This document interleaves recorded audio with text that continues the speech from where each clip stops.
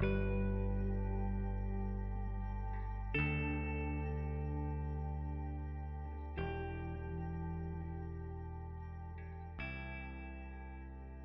62, I'm married, I've got 6 children, and 5 of them have gone into medicine and one's in psychology. He's still in college, the youngest.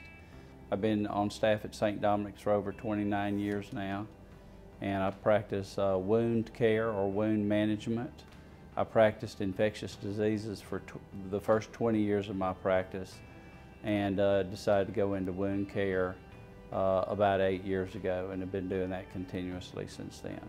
Decided it was time to slow down, spend more time with my family, I have more time off, and wound care was sort of a natural extension of what I was already doing. I had been practicing wound care to some extent as an infectious disease doctor, so it was a natural extension of what I was already doing. And it's worked out real well. I love wound management or wound care. It's real rewarding to get to know your patients and their families. I get a lot of referrals.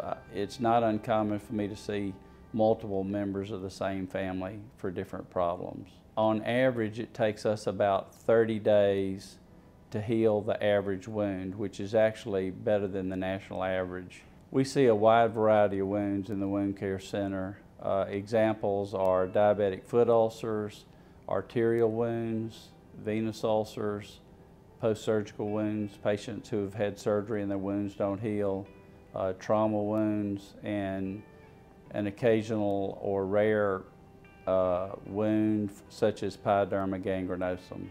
I work with other specialties a great deal, vascular surgery in particular, general surgery, dermatology, infectious diseases, and we have got excellent clinicians here at St. Dominic's, and always have. My practice has changed, of course, but I think the mission here at St. Dominic's remains the same, taking care of patients physically and emotionally and spiritually.